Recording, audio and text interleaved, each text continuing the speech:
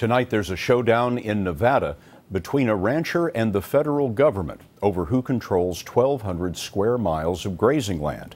The rancher has a lot of support from groups who believe the government is dead wrong.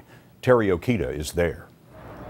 Today, protesters from as far away as Florida came to this stretch of desert road.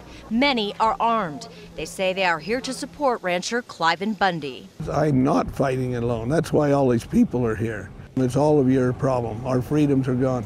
His family has raised cattle here for more than a century, but the herd roams across protected land owned by the U.S. government. Bundy has refused since 1993 to pay the Bureau of Land Management grazing fees many other ranchers pay across the West.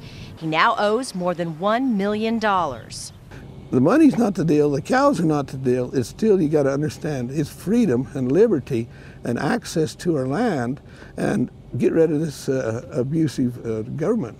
Federal and state courts have ruled against Bundy. This week, the BLM began to round up his 900 cattle across an area the size of Rhode Island.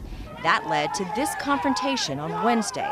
No BLM! Between the Bundy family, demonstrators, and federal agents. Get out of here, you coward! At one point, officers used tasers to subdue protesters they say tried to block government vehicles.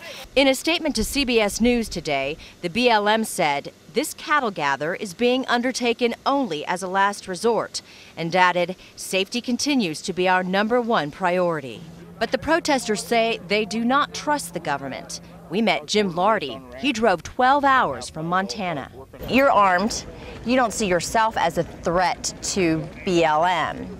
No, absolutely not. We have no desire to have any confrontation with anyone. We're here to prevent a confrontation.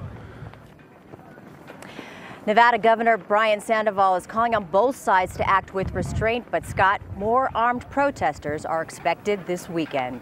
Teri, thanks very much.